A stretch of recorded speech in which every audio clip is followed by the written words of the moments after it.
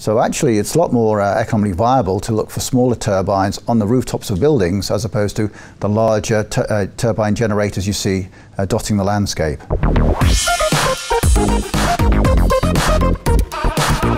So David, how is wind energy becoming more accessible to urban areas? Well, I think now that people are accepting the fact that a house or a building can generate electricity, you're seeing the urban functions of let's create our own sustainable energy source from the building that we occupy, whether it's the workplace or the residence. And we're moving to a point, I think, perhaps within the next 20 years, where every building will be self-sustaining when it comes to energy production.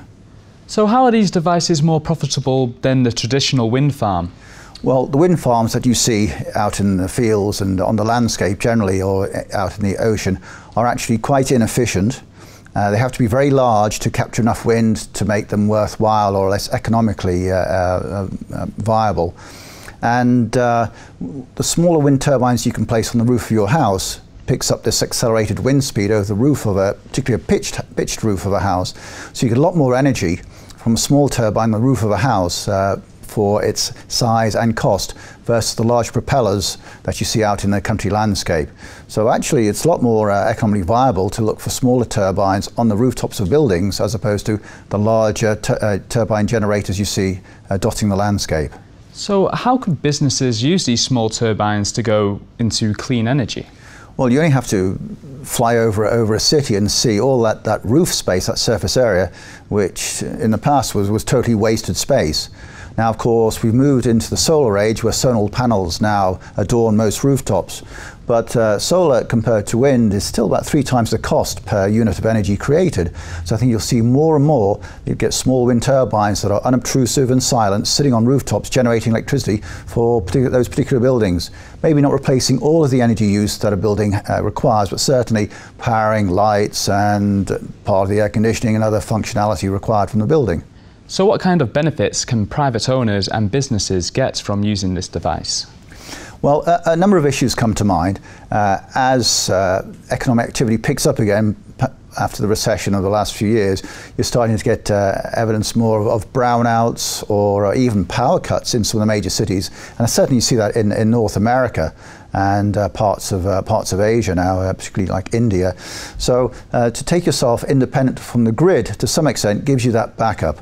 There's nothing worse than being in the summer told you have to do your washing at 3 o'clock in the morning because the local energy provider is trying to even out its power demand curve. So first of all, independence from the grid gives you that flexibility should there be storms or hurricanes, as you'll see in hurricane season in the East Coast USA.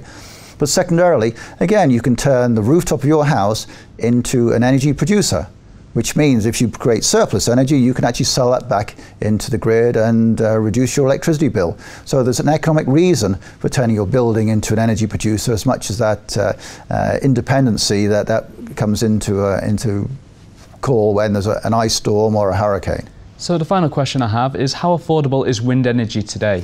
Well, it's becoming much more affordable than one might see, say, 5 years ago. We're now starting to see, like ourselves, small wind turbines are being delivered now to housetop and rooftop of office blocks and even factories. Now, solar, when it first came out in the early 70s, was quite expensive, and that cost came down by over 99% over 40 years. We don't quite see the same reduction in cost of wind because electricity components are already quite efficient other than the batteries. But we would see right now that wind is already per kilowatt hour of production about 1/3 of the price of solar, and we expect it to be even cheaper in the future. So it's very affordable right now and quite economic. So thank you, David, for coming into our studio today. You're welcome. And thank you for watching. We want to know if you use wind energy, so give us a comment in the box below. Goodbye for now.